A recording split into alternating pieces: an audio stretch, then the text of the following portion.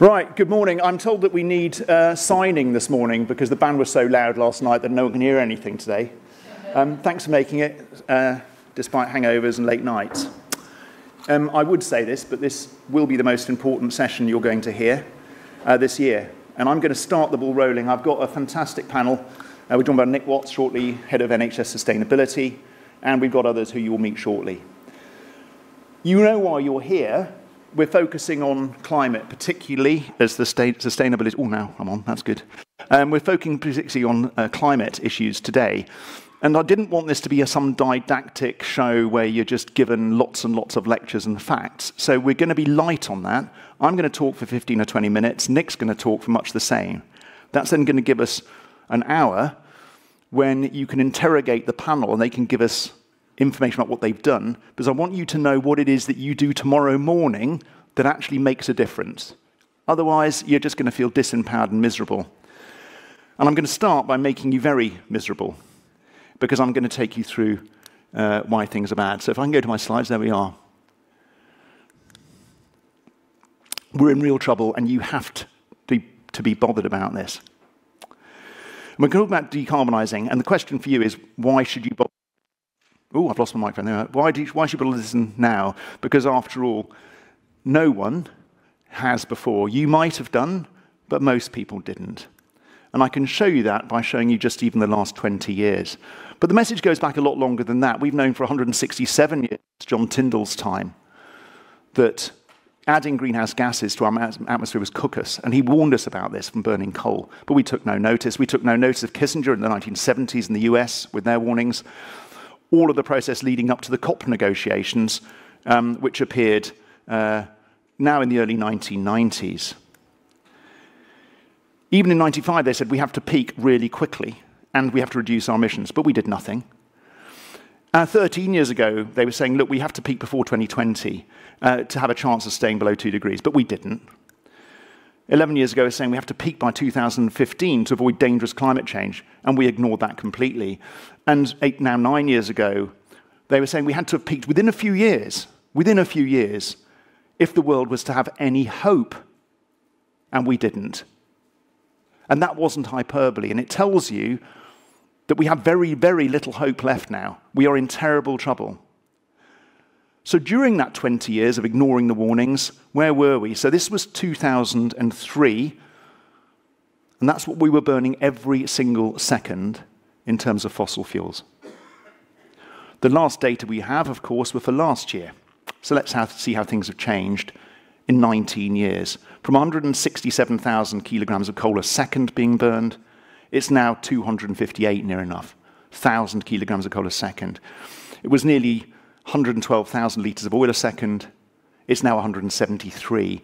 And from 83 million litres of natural gas a second, we're now on nearly 140 million litres a second. And if you put the CO2 resulting from that into a very small atmosphere, the concentration goes up. And the atmosphere is really small. If you took the entire global gas around the entire planet and wrapped into a sphere at standard temperature and pressure, it's the size of that pink sphere on the left. And consequently, we put a lot of CO2 in, the concentration goes up, because it hangs around for a very long time. A fifth of the CO2 we emit today will still be boiling our planet in 33,000 years' time, and 7% of what we add today will be boiling us in, 7% will be boiling us in 100,000 years' time. But the last 20 years, rather than reducing, we've carried on going up at an ever-increasing rate. That lets shortwave radiation in, and it traps long-wave radiation. So it's trapping energy at a particular rate. And energy gain at a rate is measured in watts. And you can look at this, what is known as radiative forcing, i.e. the rate of energy gain per square meter of the entire Earth's surface, 24 hours a day, 7 days a week, and you can measure it in watts.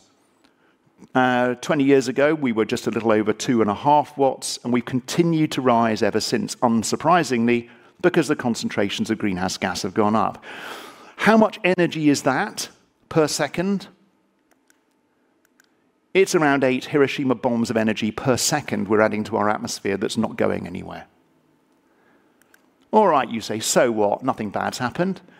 And if you really think that, you're either mentally ill or you live on a different planet from me, because temperatures are going up. 20 years ago, that's where we were, and it's been accelerating ever since. And you're going to see it's going to accelerate a lot more. If we look at Arctic sea ice extent, that is collapsing.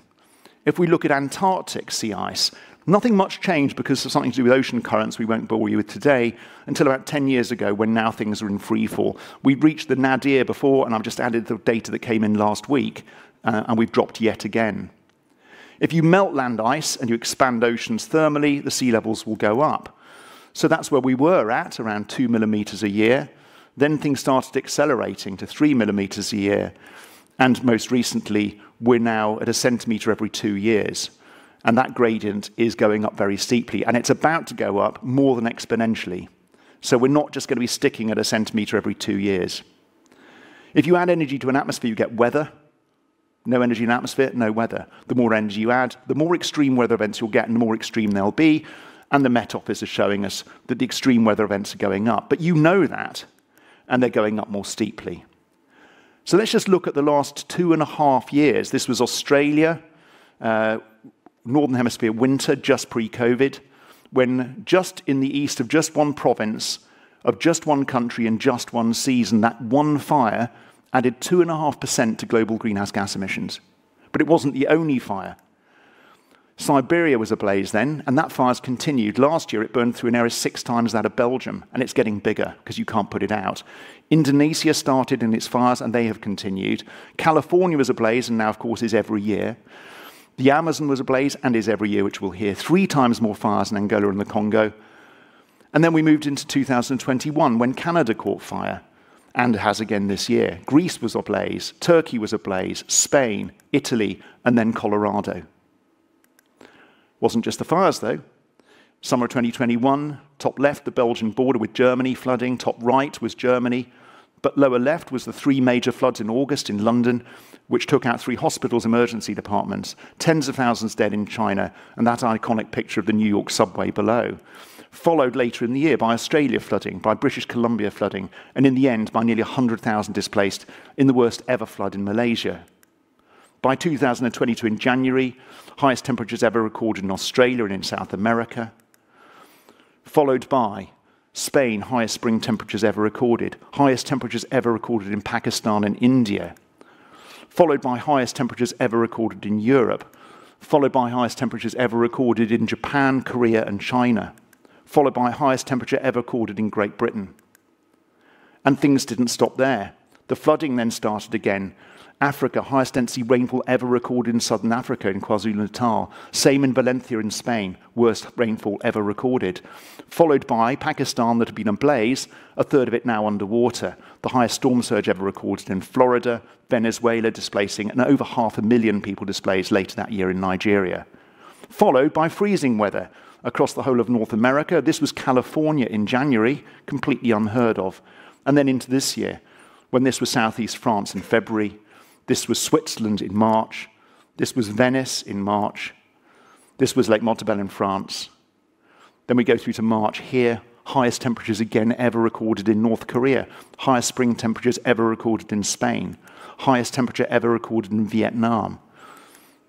The Panama Canal, this is last week, has now had to lower the drafts of the ships going through because it's running dry, adding $500 surcharge per container, driving up your cost of living.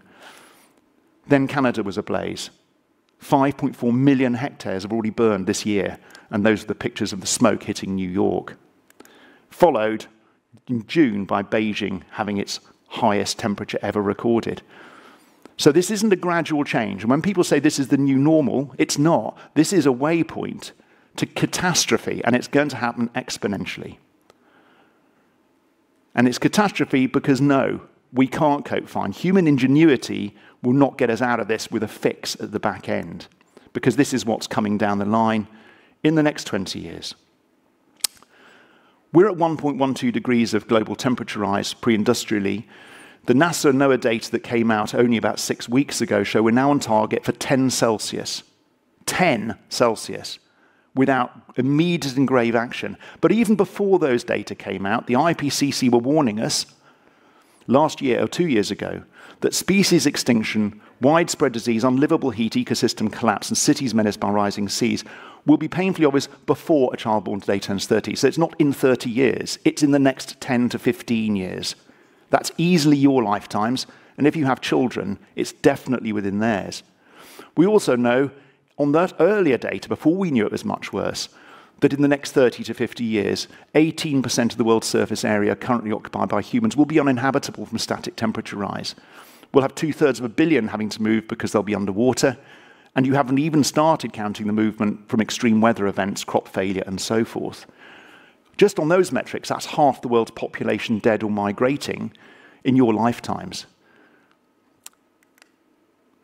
Even if we could cope with that, we can't cope with the fact that we will have triggered a mass extinction, quotes, to rival those of Earth's past. So what we're saying here is by end of century, we would have triggered a Permian-level extinction. That's 96% of life on Earth dead.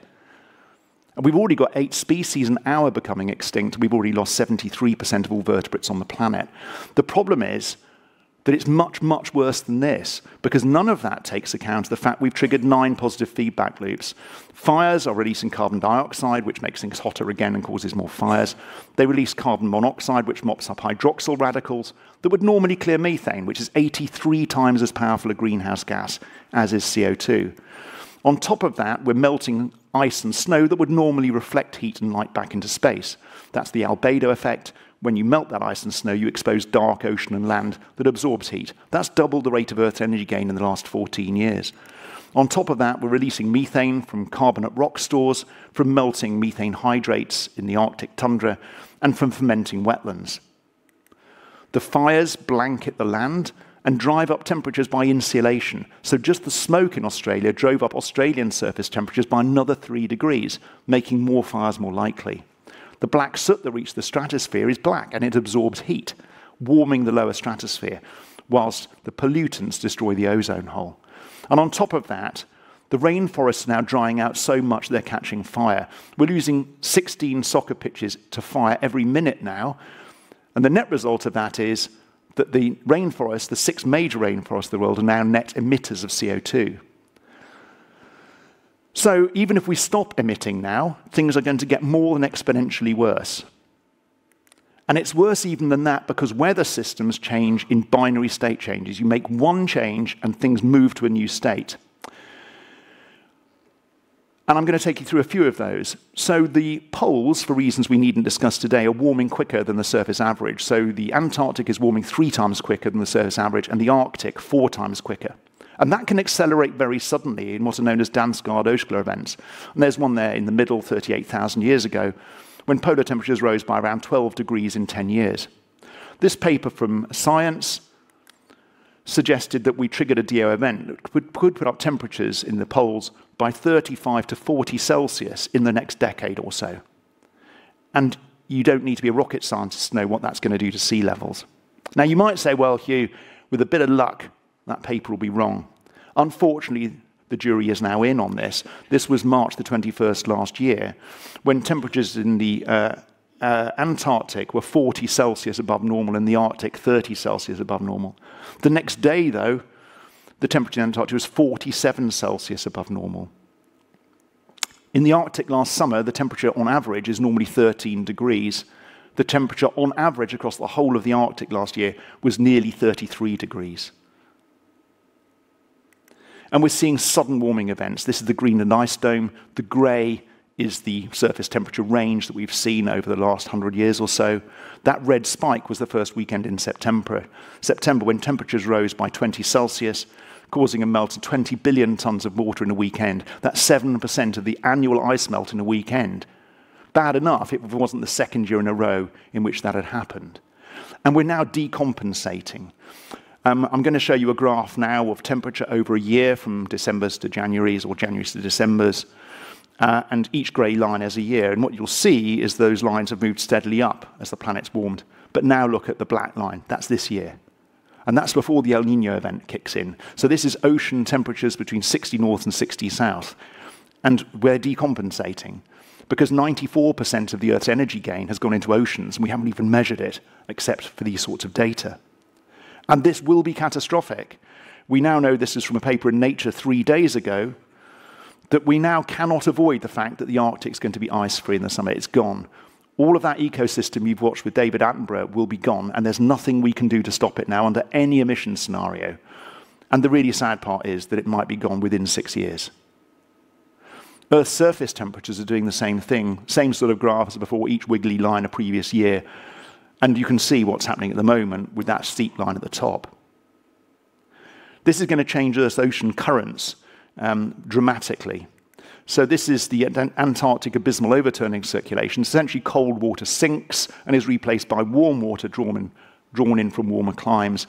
And we're predicting, at best, a 42% reduction in that. That is going to be catastrophic for your lives and your children. It will destroy the climate system as we know it. That would be bad enough if it wasn't happening for the southern meridional overturn circulation and the Atlantic meridional overturning circulation. This one drawing in warm water from the Pacific, heading up past northern Australia, coming up past us top left, as the Gulf Stream. And that's why we don't have icebergs when directly on the same latitude to our left there is Newfoundland, which does have icebergs and snow in the winter. That's the Gulf Stream. If that switches off, it's going to be catastrophic. It's going to, because we now know we're, quote, at a point close to critical transition, when both of those papers saying the same thing, within the next 30 years. The jet stream is warm, well, it's cold, wet air, and it moves very high velocity, driven by the Coriolis effect of the Earth's movement. And it occurs at the junction of cold northerly air and warmer southern air. Because the pole is warming quicker, that jet stream is moving north. That is going to be catastrophic too, because all that rain that comes out of it won't be happening in the south. So it's going to cause a drought in Spain and Portugal. And you heard the president of Spain 2 weeks ago saying he thought Spain would be uninhabitable potentially within 15 years. Bear in mind, Spain's had to spend 3.8 billion euros this year already on trying to get water into the country because there isn't any. The same will be happening to Portugal. That rain is going to fall on northern Europe. We're going to get much more intense winter rainfall. But when the AMOC switches off, that's going to fall as snow. We're going to have tens of meters of snow. Meanwhile, in the summer, the jet stream's bifurcating. This is the velocity of the jet stream. It should be one thing, but you'll see there's high velocity on each side with a sandwich in the middle, and that is trapping hot air. And it was that ring of fire that caused the world to incinerate last summer. So, we are out of time, or certainly running out of time. And the impacts on civilization will be very extreme because drought, for instance, is more than about just crops. This was the Po River, which ran dry last summer. That normally supplies 22% of Italian agriculture, and that with the heat collapsed their grain crops, their fruit crops, their milk production, with a cost of over 6 billion euros to the Italian economy last year. And it's already happening again in Italy and Spain and Portugal.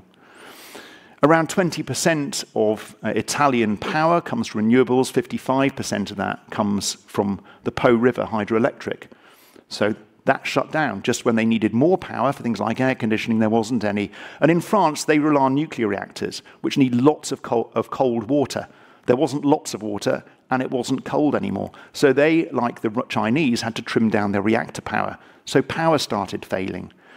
Meanwhile, the costs of living were contributed to, that you're now facing, by the fact that the Rhine ran dry. It was down to 36 centimetres at Calbe, which meant you couldn't get barges through.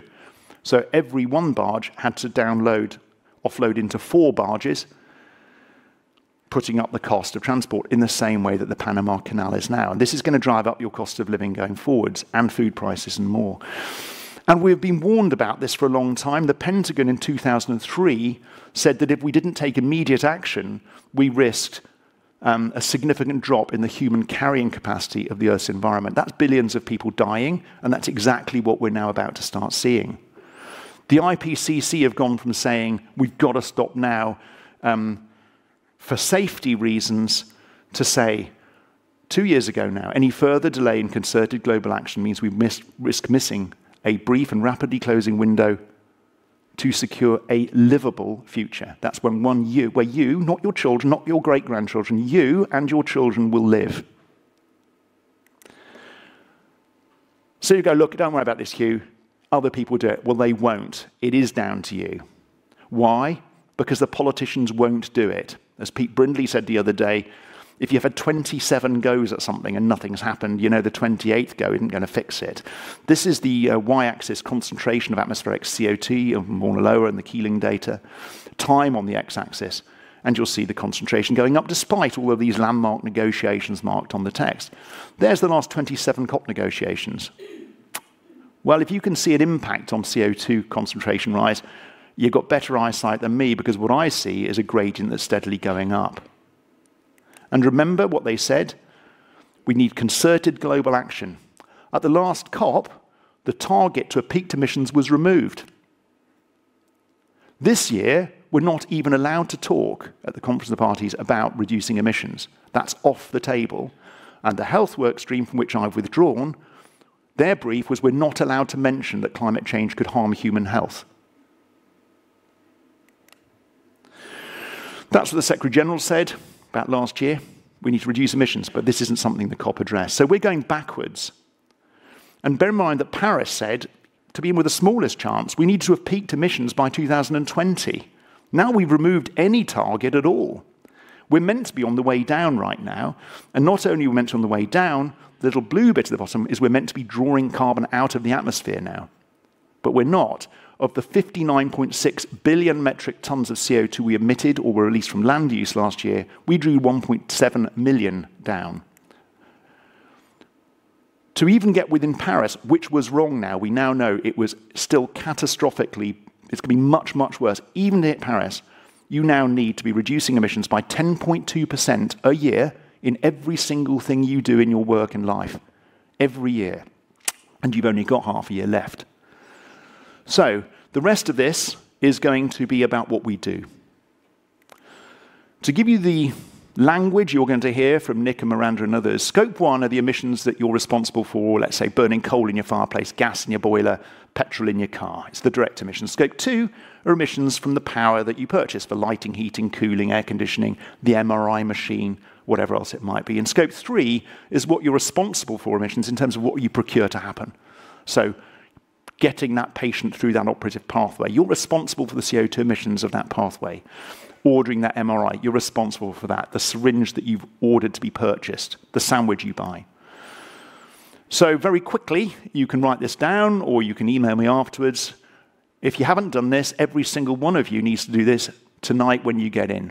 Move your bank to a bank that doesn't invest in fossil fuel.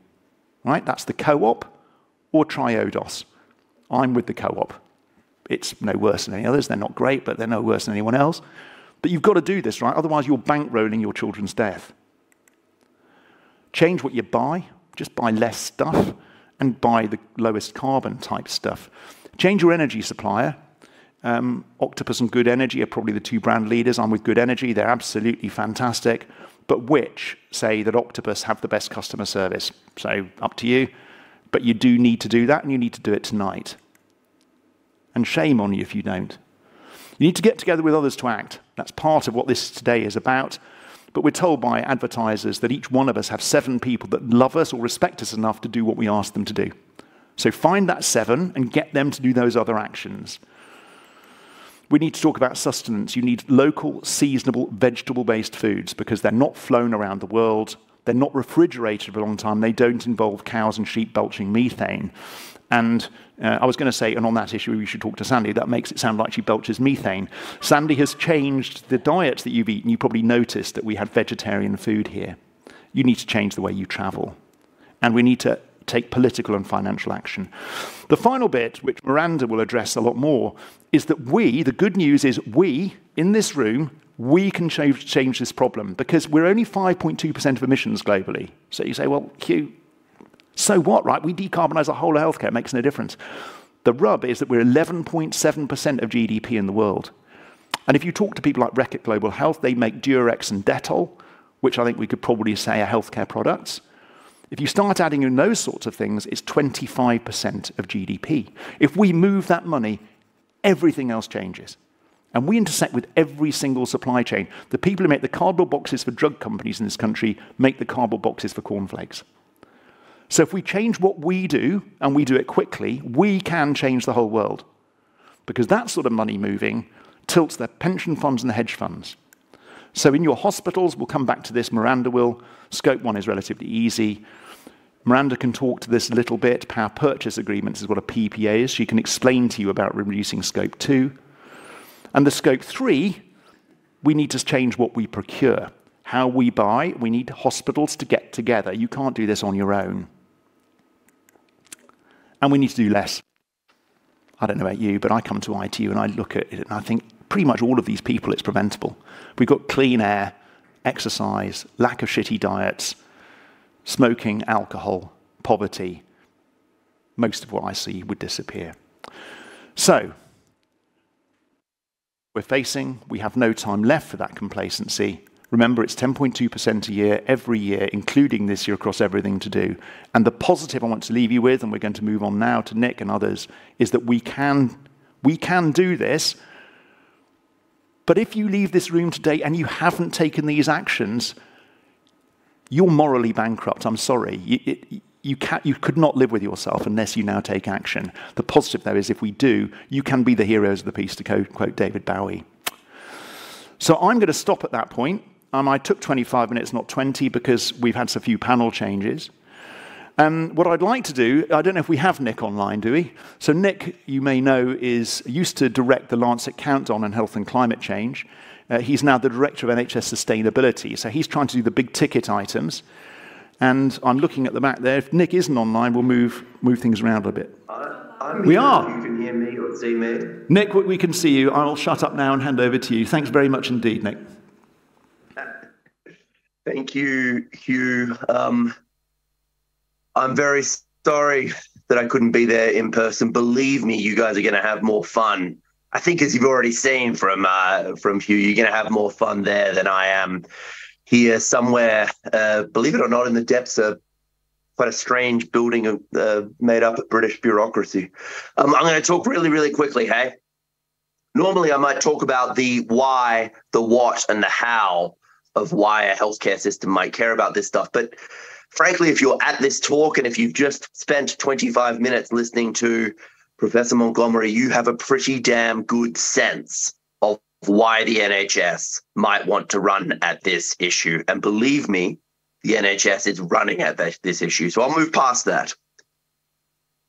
I'm also going to move past the what. The what is you run as fast as you damn can. We set targets for ourselves, 2040 for the emissions that we control directly, 2045 for our full total footprint. They're a little boring because they're so far off into the future. They're a little boring because are they fast enough? No, never. No, never fast enough. Always, always faster. Hugh has made this very clear. The climate crisis is a health crisis. So rather than talk about the why or the what and those big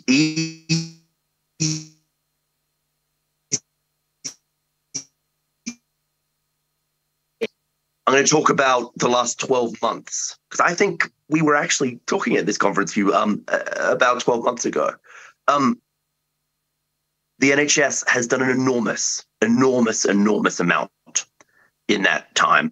Over the last 12 months, the NHS has shifted primary legislation now right into the beating heart of what it means to be an NHS trust and integrated care system, any NHS organisation in the country. In the Health and Care Act of 2022, we expect everyone, not asking nicely anymore, on the face of the bill, to have their own net zero strategy, to have it be localised, personalised, consulted with patients, consulted with communities, with clinicians, and have a board level lead to start to run at this. Something really cool about the NHS is that happened 12 months ago, that piece of legislation. 3 months after, because everyone was ready, because it's a high functioning, damn impressive healthcare system, every single hospital in the country had its own net zero strategy. So for the how, the first step that we've had to think about is getting our governance in order. I think we're actually doing okay there now. Then you have to think seriously about the big buckets of carbon. So one of the biggest buckets of carbon, Hugh's already talked about, is our buildings, is our hospitals. The NHS owns 65,000 buildings out across the country. It's big. It's often an investor of last resort in communities. Two things there that we have done. Number one, a new net zero hospital standard applying to everything the NHS builds, everything the NHS builds over £50 million, drastically raising the standard of what we expect from our buildings. Digital first, modular. Let me flash up a little bit of humility. There's no such thing as a net zero building at the moment. When you walk through a city and you see these signs up all over the place talking about that, they're lying to you. And so to some extent, I'm sorry, the name of the standard is a little bit of a misnomer. We call it the net zero building standard. It has 3 phases to it, and it has a ratcheting up mechanism. 2027 is the moment that we think we will be able to build the world's first net zero hospital. The technology that we need is not quite there, but it's about 90% of the way there. We've had to invest. We've invested £1.2 billion into decarbonising our estate. In the last 12 months, we've invested £500 million. That money has paid for itself already. The average return on investment for the average thing you want to do to tackle climate change in the NHS, 3.6 years. This is just such good business sense, good common sense. Now 1/3 of NHS trusts with solar installation projects on their roofs, taking up partly some of that funding and partly the power purchase agreements that Hugh was talking about, finding innovative ways to push through, frankly, nonsense bureaucracy. So you have to decarbonize your buildings. You have to decarbonize the way that you move people between buildings. The NHS is the second largest fleet in the country. We own 22,000 vehicles. We commission another 40,000. And that's before we talk about the patients, the visitors, and staff getting to and from our hospitals and our sites.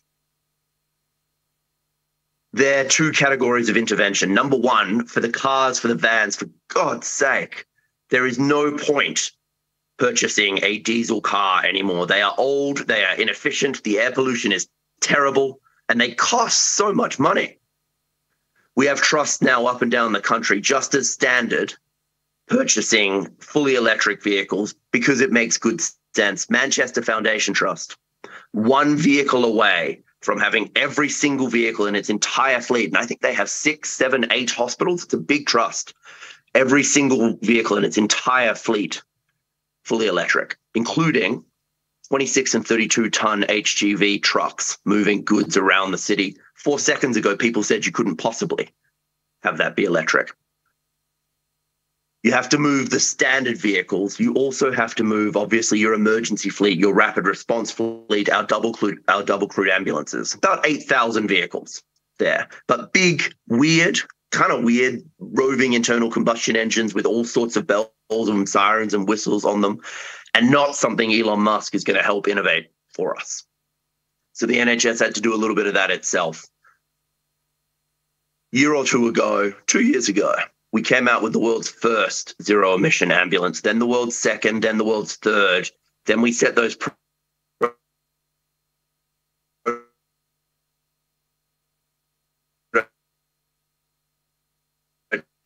a few months ago, 4 months ago, we were purchasing more of those zero-emission ambulances than Ford and Mercedes were able to make for us. We are exceeding their demand already, and so we're having to expand that competition a little bit further. We're now at the point where we have, I think up in the Northwest, our first ambulance trust turning around and saying, we don't just want some of these. We don't just want more than the other guy. We want to convert our entire fleet, and we think we can do that pretty damn quickly. You have to get your governance right. You have to decarbonize your hospitals, your transport. Your procurement matters an enormous amount. And we've said some big fluffy words. Within the decade, the NHS will not purchase from anyone that does not meet or exceed our commitments on net zero. Be wary of people that use big fluffy words like within the decade, especially if it's often a decade. For the NHS, that means 1 minute past midnight, April 1st, 2027. New qualifying criteria just to enter into any kind of financial arrangement with us. We want to know that we are doing business with companies that are aligned with our values. And if we're not, we're sure your competitor is. But I said I would talk about things in the last 12 months, and I think I've done an okay job so far. A year ago, April 1st, 2022, we introduced a 10% weighting into all of our tenders. 10% isn't going to change the world, but what it is going to do is start a conversation between our 8,000, 9,000 procurement officers across the country and our pharmaceutical companies, our medical device companies, everyone that we purchase from. 3 months ago, we took the next step.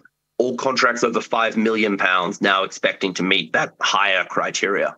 What you can see here is we are slowly, but really quite quickly raising the bar, running towards that 2027, 1 minute past midnight deadline.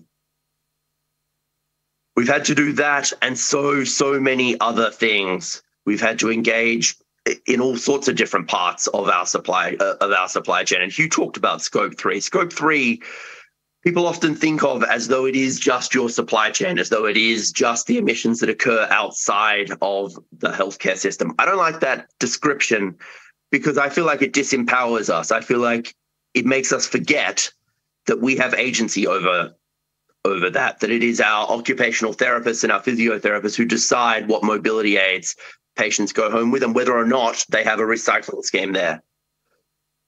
It is our asthma nurses and our GPs that decide how they manage their patients' asthma and whether or not they go down the high carbon route, which is often worse for their patients, or whether they go down the lower carbon route. It's our catering staff that decide what food we serve in our trusts. We have agency over all of those different aspects of our carbon. You have to get your governance right. You have to decarbonize your hospitals, your transport, your procurement. The final thing you have to make sure you do, and then I might stop Hugh and we can move on to the discussion. The final thing you always have to do is you have to have fun. This stuff is urgent and it is big and it is scary. Hugh, I'm sure, has convinced you of that. But you have got to have fun when we are running at this problem.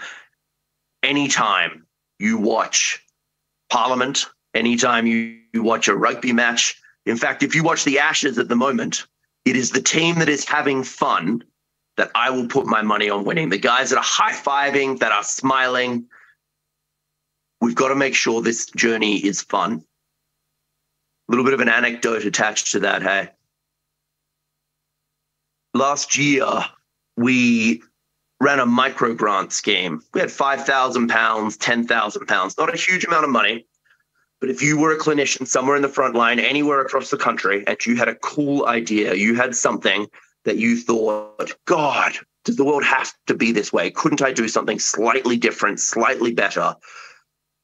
If you had a cool idea and it improved the health of your patients and it directly tackled climate change and you were going to have a bit of fun and you were going to shout about it, we had £5,000, £10,000. When we were planning the scheme, we thought it would be really cool if we got maybe 40, 50 applications through. We knew that the healthcare system was stretched. It's true. The NHS is stretched. It's true. 2022 was a busy year, 2021, 2020. So we thought maybe if we got 40 or 50 applications, and then maybe next year we would double that, I think, and we would get up to perhaps 100, and that would be a good functioning microgrant scheme.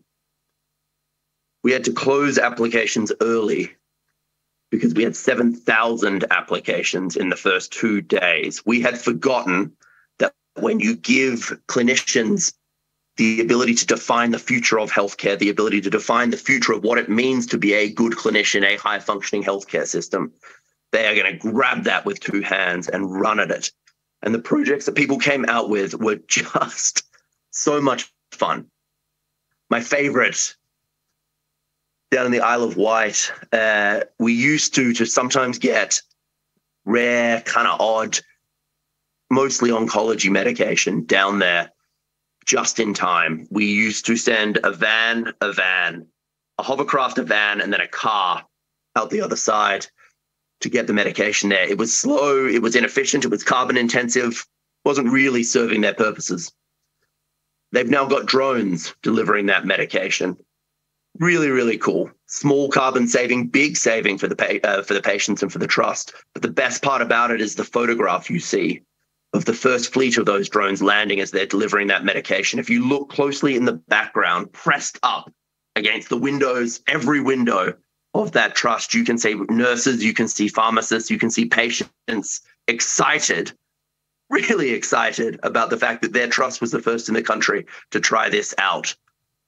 This stuff has to be fun. And when we can make sure that we align, yes, the governance, our buildings, our transport, our medicines, our procurement with a bit of fun, that's where I think this stops becoming just something that's nice to do on the side and it starts to become the inevitable future direction of healthcare. I'll stop there, but thank you very much for having me. I'm so sorry I couldn't be there. The ripple for Nick. Excellent. Thank you, Nick. So we're going to canter quickly through a panel.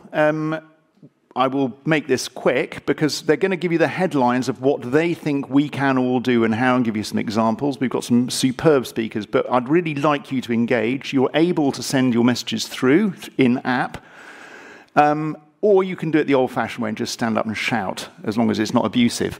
I'll introduce you to Miranda next. So Miranda is not a doctor, but she is a management consultant working with Boston Consulting. And before you all howl about management consultants, she's one of the good people. So she's been working on decarbonising healthcare. So Miranda, perhaps you'd like to give us a short brief on how we could do it, potentially. Thank you. Absolutely. Hi, everyone. Excited to be here. Hopefully I have some slides. Yes. Okay. So I just wanted to start off by making the point. Hugh mentioned that healthcare drives about 5% of global emissions. And to put that into context, everyone makes a big deal about aviation. This is at least 2 times aviation, if not more. And how is that spread across the whole healthcare value chain? You can see that about 50%, a bit more than 50%, is actually in the product supply chain. And another 45 or so % is driven either through patient care settings, like hospitals, or directly by patients traveling to and from care settings. And when we think about what you can really do to drive emissions down, you can see that within the product supply chain, we have to address heat and power along the value chain. And I work a lot with healthcare companies on how they can do that. We need to address the raw materials and agricultural emissions which go into producing a broad range of drugs, and we can get into exactly what kind of drugs are creating the most emissions here. And then in patient care settings, as Nick mentioned, buildings are driving the majority here. It's through power, heating and cooling the building. So it's all about switching over to green energy contracts, insulating the buildings. But I also want to point out fleet, also mentioned by Nick, and anesthetic gases, because a lot of you will be working with anesthetics, and there are alternatives coming to market now which would reduce that significantly. So I urge you all to think about that in your day-to-day practice. So I'm going to talk to you about what can we do on supply chains, and then what we can do for patient care, and then welcome questions and discussion. So on supply chains, there are roughly 9 levers to decarbonize. Quite a few of those actually are either cost-saving or cost very little. So product and packaging redesign, for example, including a lot more recycled material into packaging for pharma companies, reducing material and energy use in the process of manufacturing. There's a lot you can do with solvent recycling, for example, along the value chain. And then switching over to renewable power in manufacturing sites. Very often this is saving pharmaceutical companies money, as well as driving enormous emissions reductions all along the value chain. Now, the barriers to doing this are generally because a lot of the manufacturing for pharma products actually takes place in parts of Asia, where getting onto a green power purchase agreement is more difficult. But I have been working with clients to help them do that at scale in India and China most recently. And even in those markets, you can see quite significant cost savings for manufacturing sites. So there's absolutely no reason we shouldn't be doing the top 3 levers on this page immediately. Then there's kind of switching over to renewable heat. Now, this is a very difficult thing in a lot of manufacturing sites, especially in the upstream supply chain. It can be more expensive. So when you're dealing with temperatures over 500 degrees C, for example, it's not as simple as electrifying that process or using a biomass alternative to a fossil-based heat source. You really need to switch over, in some cases, to green hydrogen, and I can talk more about how that works.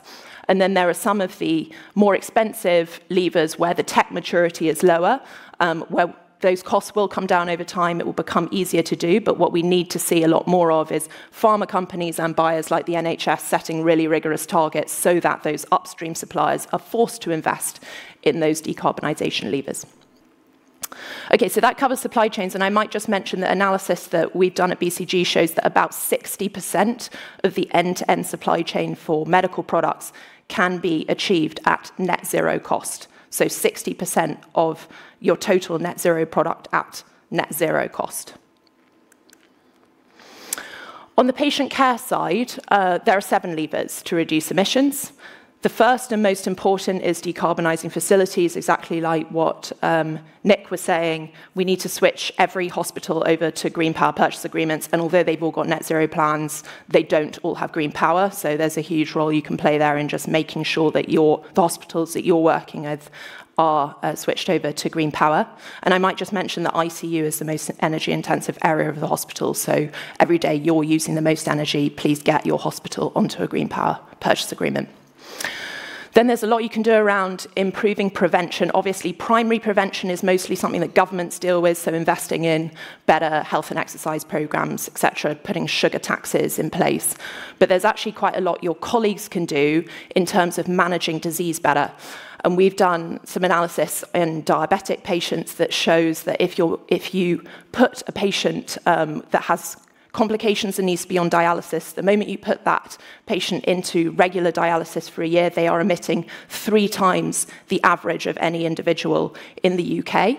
And it's about 100 or more times more carbon intensive than just giving them an oral anti-diabetic drug. So at the point that they're experiencing complications, that's where you're seeing a massive increase in the emissions. So we need to keep people out of hospital, and we need to keep people off the really energy-intensive interventions. And then delivering care differently. I mean, you all know about delivering care remotely, delivering it closer to home. It's obvious that this saves emissions. There's lots of studies that we can point you to about how beneficial this is. There's a lot you can do in low-carbon treatments. I mentioned anesthetics before. There are alternatives coming on the market. Inhalers is another area which uses very highly emitting propellant gases. There are alternatives also coming available. More people need to be educated about what they can do there.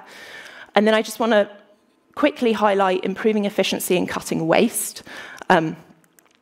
So here's 3 examples of unnecessary interventions that we have done analysis around. So the first is obviously reducing overprescription. And there's a stat here about, we all know about antimicrobial resistance, but overprescription of antibiotics obviously also drives a huge amount of emissions in the product value chain. You can reduce over-investigation. Blood tests have been shown to be unnecessary in up to 60% of cases.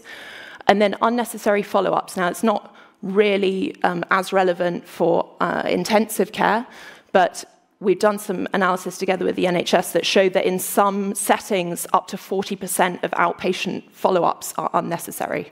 This work was aimed at reducing wait times, because obviously you can just get more patients in to see consultants, but actually it also cuts an enormous amount of emissions if you are able to cut those down. I can point you to, there's a lot of publicly available information about that outpatient follow-up piece of work.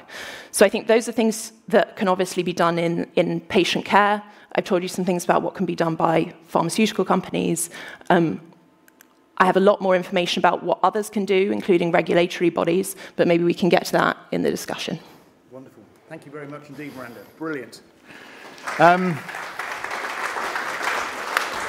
I'm watching the clock because I really want to try and make this interactive. I'm seem to be not doing very well at that moment. But let me just ask Sandy quickly, since she's on our panel. So you know Sandy, she's our chief exec. You've done an awful lot.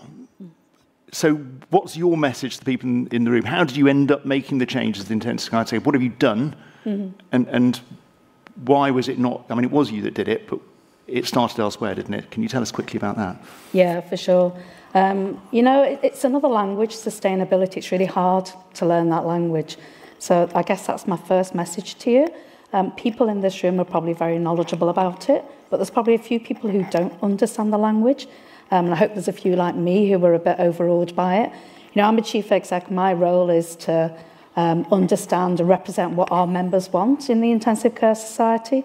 So in 2019, at this venue, in our cauldron, one of our trainees presented something, "Your house is on fire." And Hugh talked with her afterwards. Hugh was one of the dragons of the cauldron at the time, which was really good. And he talked with her afterwards and said, "You know, you've got an annual general meeting here with the trustees and the council and the chief exec. Why didn't you go and ask them what they're doing?" And that trainee, Eleanor Dam, came to our annual general meeting and she stood up and said, "What's the Intensive Care Society doing about sustainability? What are you doing about your investments? Do you know whether you've got any investments in fossil fuels?" And so we took it really seriously. We went back in our first trustee board of the year. That's the governance mechanism, the decision-making mechanism for the society as a charity. And we made the moral decision to divest of fossil fuels. But we also made the decision to look elsewhere. Well, where else can we reduce our carbon footprint? And so we looked at our journal of the Intensive Care Society, and we were told everyone likes to have it landing on their mat through the door. People like to have it on the coffee table in work. And we said, well, actually, we've got lorries delivering these from here to there. That's all contributing to greenhouse gases.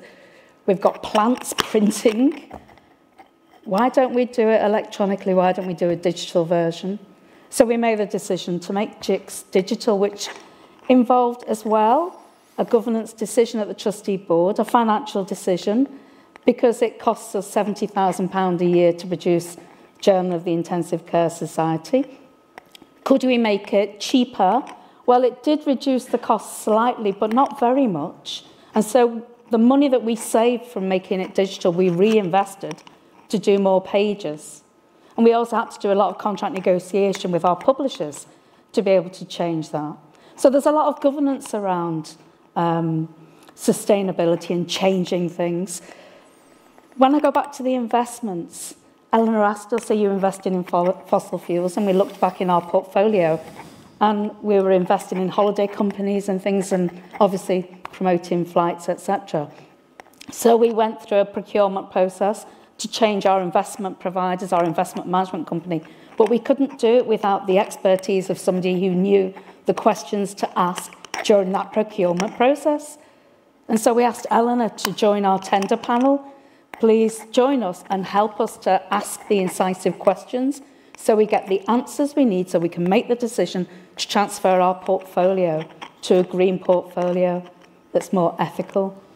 So I guess my message to you is, you can think global but act local. There's stuff that you can do locally. Help your chief executive, help your directors. There's an educational element as well, but the subtle education. So we've got lots of education streams that we've been doing as part of the Intensive Care Society. We also have a leadership course. So we've embedded sustainability within our leadership course so that the top leaders are also having the conversations, the leaders of the future. Mm-hmm. So there are lots of things that you can do, and just on a very kind of a micro level, but actually has a big impact. One little thing that you can do is go away, look online for the Fossil Fuel Non-Proliferation Treaty and sign it, and as an individual, ask your organisation to sign it. Stop issuing more licences to mine fossil fuels. Sandy, thank you very much indeed. I think we're going to try and draw, we've probably got two more people that might be able to join us along with Nick on the live panel coming in from from the rest of the UK. So let's see if we can get them up on screen. And I'm going to actually move it forward to the questions and discussion now, actually, because I'd really like you to be able to, I want you all to feel that you can leave tomorrow morning and know what to do that's going to be impactful. And I'm guessing that some of you are still sitting there thinking, how the hell do I change a power purchase agreement or whatever it might be? So we've got a panel. We've got James, who is an absolute expert in sustainability. You've been in this game probably even longer than I have, James, though you're younger. Nick, you have met. We've got Dominic, who is the director of UCL Partners. Now, you've probably never heard of them, but 24 institutions that care for 1 in 10 of the adult UK population. So Dominic has been driving the process through with the big trusts to make the big changes. And we'll put some questions to her in a minute about how it is that you can work to make the big changes inside your trust. Dominic, shall I give you the opportunity just to give us a couple of minutes? Would you like that, or should we go straight to questions? Hugh, I'm happy for you to go straight to questions if that's easier. I don't want to give people the chance to walk away without having asked the burning things, so I'm happy for you to do that. Excellent. So Dominic really has made those changes. So she is getting power purchase, going to really big ticket items, drawing councils together, do contracting. And you may say, well, that's way out of my scope. It really, really isn't. The reason she's doing it is people like me as ITU doctors went and talked with her. So you can do all of these things. So let me go and ask our digital moderator, have we got any questions coming in yet? And if so, would you like to put them to the panel? Absolutely. Thank you, Hugh. Yeah, we have many questions. The first one I'd like to put to the panel, perhaps to Dominic initially, and then the rest of the panel, is what easy wins have the panel instigated in their place of work? So I'll come to you first, Dominic. Yeah, great question. So I think it's at a few levels with the people that I've been working with. I think there's thinking about what you can do as an individual. We've heard quite a lot about that. And I would urge people to also think carefully about the clinical care that they provide. There are changes that people can make very simply and often overlooked. And there was a brilliant paper in the BMJ just recently published by Helen Baird, who talks about avoid, reduce, reuse, recycle and dispose. And that's a familiar framework to many working in sustainability. But if you haven't looked at that, it's really worth looking at to say, at an individual level, what are the commitments I can make in my own clinical practice to make some small changes? The second thing we've been seeing is how do teams start to do this in collaboration? Hugh and others, Nick, have talked about the importance of doing this together. So at team meetings, in the different places that you congregate, how are you having different conversations and thinking about the collaborations that you need to make around net zero?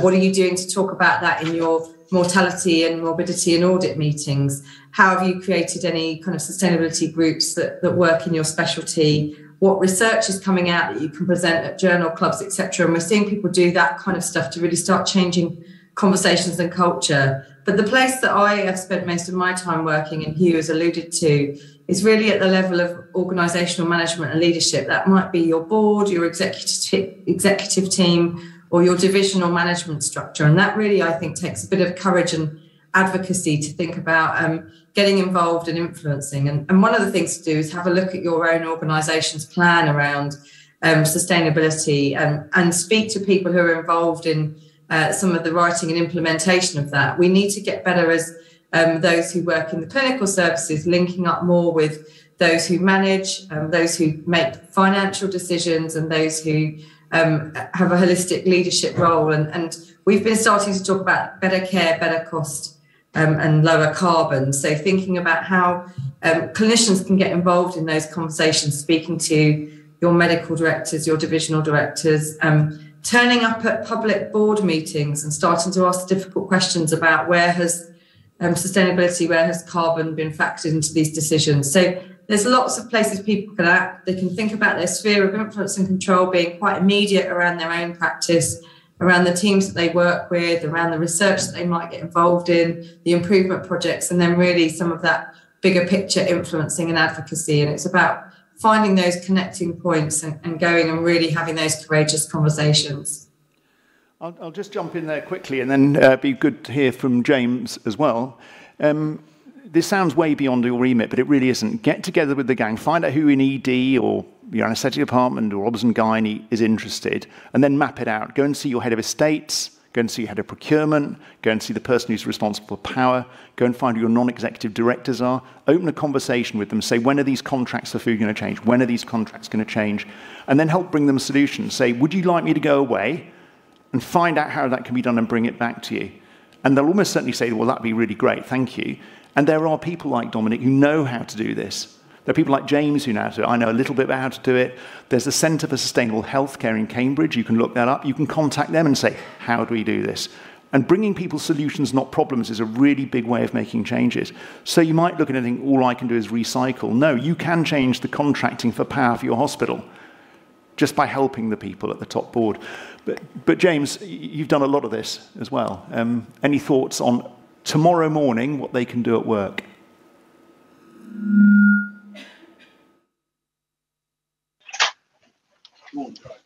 Sorry, it's a little bit laggy at my end, so sorry if I've talked over you there at the end.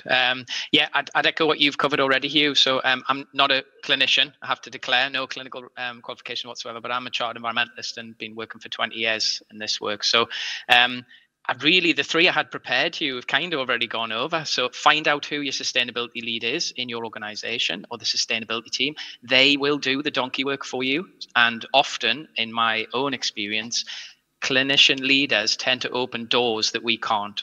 So we'll have the tools and the means of bringing people together, like estates and procurement and medical equipment people. But often that just takes that little bit of interest for an Eleanor or a Hugh to really open doors. And I've got my own Eleanor and Hughes in my organization that I've really linked up well with. And that's where we've been able to make good change.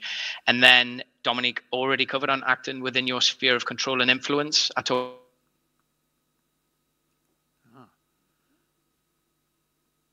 frozen. Talk about that a lot. You know, this is huge, and it can do within your own personal life and your working life, but also where you have touch points elsewhere. So I would absolutely echo what Dominique said, and then talk about it. And I loved what Nick was saying about have fun there, but also talk about where it's been hard. You know, like it's really difficult to, you know, get vegan food in places, or oh my God, it's peeing down. It was hard to bike into work today. It helps humanize and normalize the work and the changes that we have to do. But then people look up to that. So whether that's on Twitter or other platforms, because we've got to make this normal, and then, you know, more people. You never know the ripple effects that we're going to have on extending that beyond. There's loads of networks out there, and there's loads of special interest groups. I know ICS have got it, and Eleanor's done excellent work there.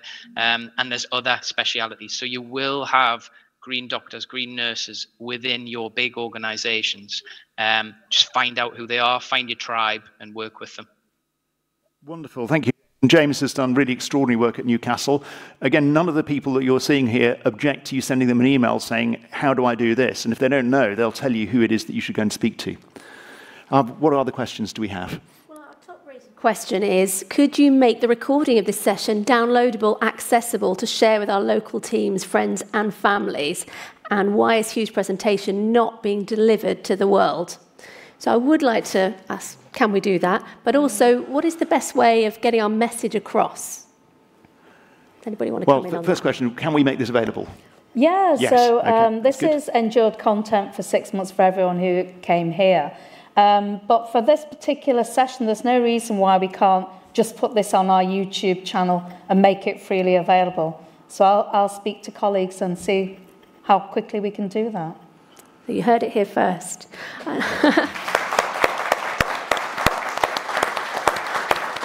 Thank you, and thank you for asking the question. Whoever asked the question, because that is the first step. You can get this into your grand rounds. You know, you can get it into the meetings, and you can get it into your conferences, because Sandy has. That's why we've got a session today. So is there a good way of getting that message across? Go on, Miranda, you go first. Do we mean by that the message of catastrophic climate change? And what to do. And what do we do about it? Yeah. So I think that the message about catastrophic climate change is being delivered, and probably most people in the room were aware of it, although not as powerfully as Hugh delivered that. And I think it's obviously that everyone in this room just needs to deliver that more strongly to everyone they know. What can they do about it?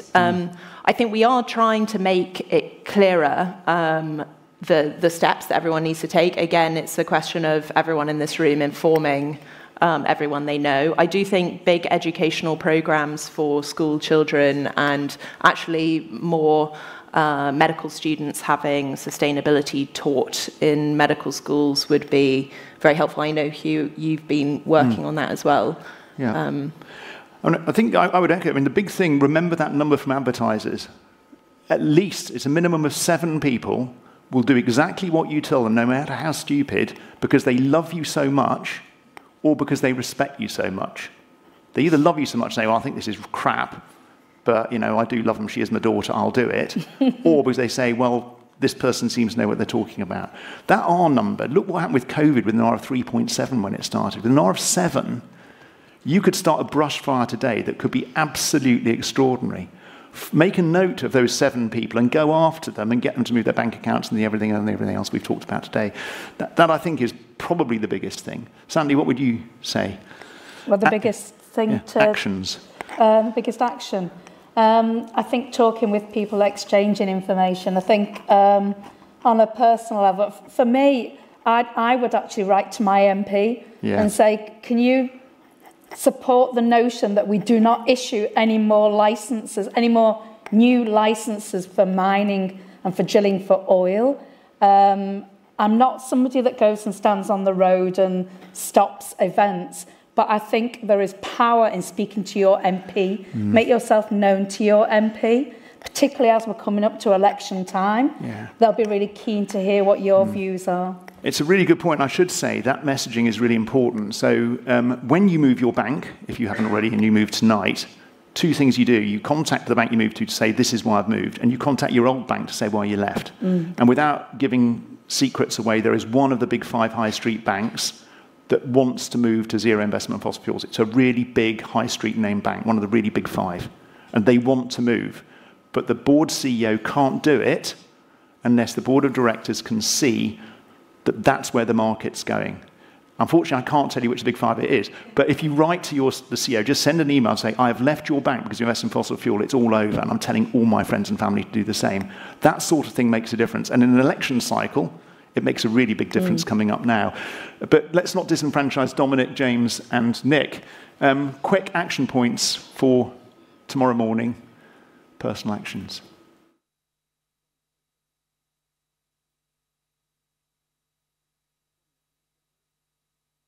I think we're all waiting for each other to go, so I might just jump in. I love that question, Hugh. It's the 9 a.m. tomorrow morning question. It's kind of the only question that matters in sustainability. My answer is a little naff. I don't really care. The only action that I think we should focus on is the action you're actually going to go and do. In sustainability, we often spend too much time thinking through what is the perfect thing, what is the biggest thing, what is the single most important thing. And frankly, there are thousands of things. I think the thing you should do is the thing you're going to do tomorrow morning. It doesn't have to be the biggest thing in the world. It can be really, really simple. You can turn your lights off. Don't care. You can change your lights to LEDs, whatever you want. But go and actually do it, and then do another thing the morning after that, and then another thing the morning after that, again and again. Intellectualizing this through to 2050, you know what the outcome of that will be. I think the thing that matters the most is that people take a step today.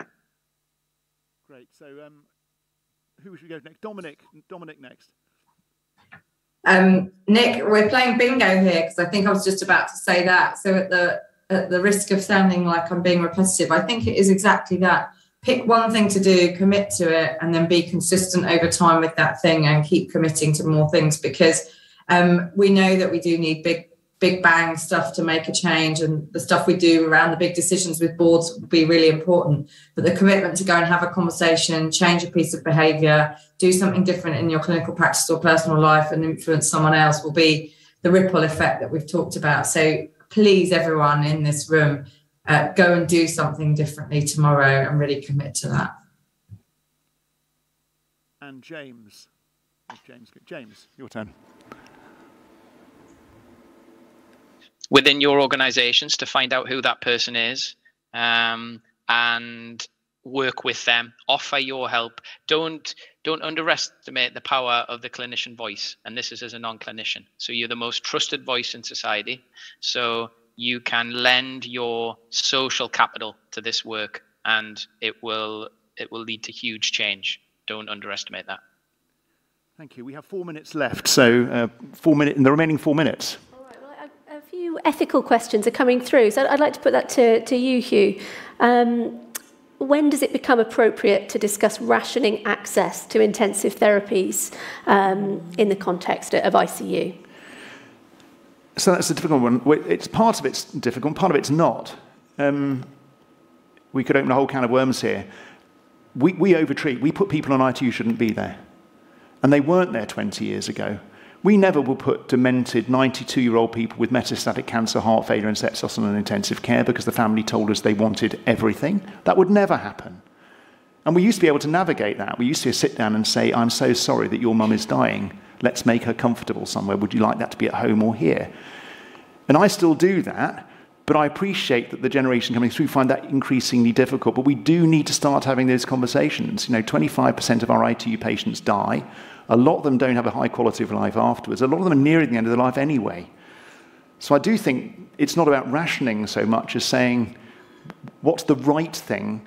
And it is difficult when everyone's on a shift, isn't it? It is difficult at the consultant level or at the junior level, but I do think we definitely need to be doing that, because the carbon footprint, let alone the $3,000 a day we spend on those people for an undignified death, and the phrase I often use with patients and relatives is, I can prolong your death, but I can't save your life. And we need to start thinking about that a little bit more. But I don't think we're yet at the point of rationing. I think we will get there, but I don't think we're there now. I just think we need to be a bit more compassionate. Okay, and one more final question is a comment, really. I am so impressed that all of this is going on in the NHS healthcare system. Shout about it. It is the antidote to apathy. So I'd like to ask all of the panel if you could just quickly tell us, what is your antidote to apathy? Start with... All right, it's one line each. Where do we start? Choose someone. Go on, James first.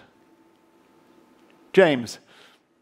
Oh, God. Well, I struggle with this all the time as someone who knows it and is working it as an environmentalist. So I tend to get my energy from clinicians who get this. So I'm in an 18,000 staff organization. So I go where the energy is to keep me sane. So I feel everyone else could do the same. Reach out to your tree hugger, but also reach out to your other green clinicians.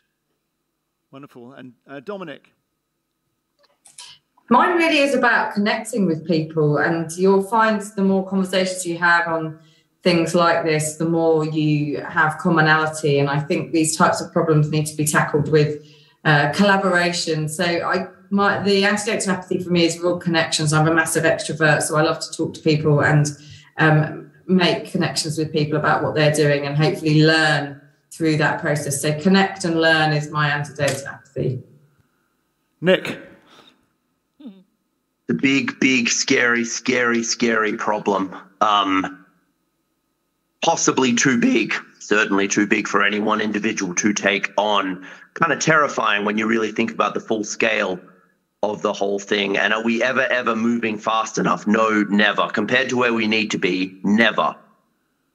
Are we one hell of a lot better than where we were just half a heartbeat ago? Yeah. I think, to be honest, the only thing that makes me feel better about the scale of the problem is feeling as though I'm doing something about it, feeling as though I can look at the progress that's being made and the things that wouldn't have otherwise happened. Thank you, Nick. Is it enough? Never. But does it make me feel a heck of a lot better? And is it better than where we were yesterday? Yeah. Thanks, Nick. Miranda? I think probably just seeing that actually the activist voice is becoming stronger. So I've been at a few COPs where the outcomes were super disappointing, but there was an increasingly large group of activists agitating. People are increasingly informed about what to do. And actually, I'm working with a group of pharma companies at the moment who all just decided to set a net zero target across their operations and entire supply chain by 2045, which is 5 years earlier than what's required for a 1.5 degree pathway. So there are some companies also stepping up and doing stuff. I mean, also, sorry, one more thing. The Inflation Reduction Act in the US is going to be one of the biggest, most significant pieces of legislation that has been passed for climate ever. The carbon border tax adjustment mechanism that's going to come into place for the EU will have an enormous impact on supply chains globally for climate. So there are some bits of legislation moving in the right direction. It's about keeping the pressure on companies and governments. Thank you. Sandy? Yeah, I think I get stuck into inertia when people talk the complicated language of sustainability and the scope 1, 2, 3 and trying to, oh God, have I done this? And I think just do something. Nick's comment before, just do something, however small, that keeps you motivated, and don't get hung up with the language.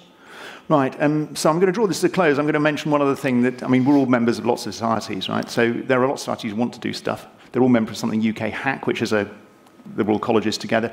So write to the Association of Anaesthetists, the Royal College of Anaesthetists, the Royal College of Physicians, whoever else, and say, look, the ICS has done it. I'm expecting you to, so that's something for tomorrow. One last thing to say, and I don't want to be completely inundated, so think very carefully before you send me an email, but we've got some money to employ some staff, full or part-time, but we want people who are really committed, are going to drive, that really want to make the change. You don't have to be an expert in Scope 3 or PPAs or law. We just need people who are seriously committed and I might be able to buy your time to join and come and work with us. So think about it very carefully before you send me that email, because I don't want thousands of them coming in from people who aren't committed. But if you are interested and I can support you, please do. So thank you very much all for being here. Thank you to our absolutely fantastic panel. We'll give them a little ripple.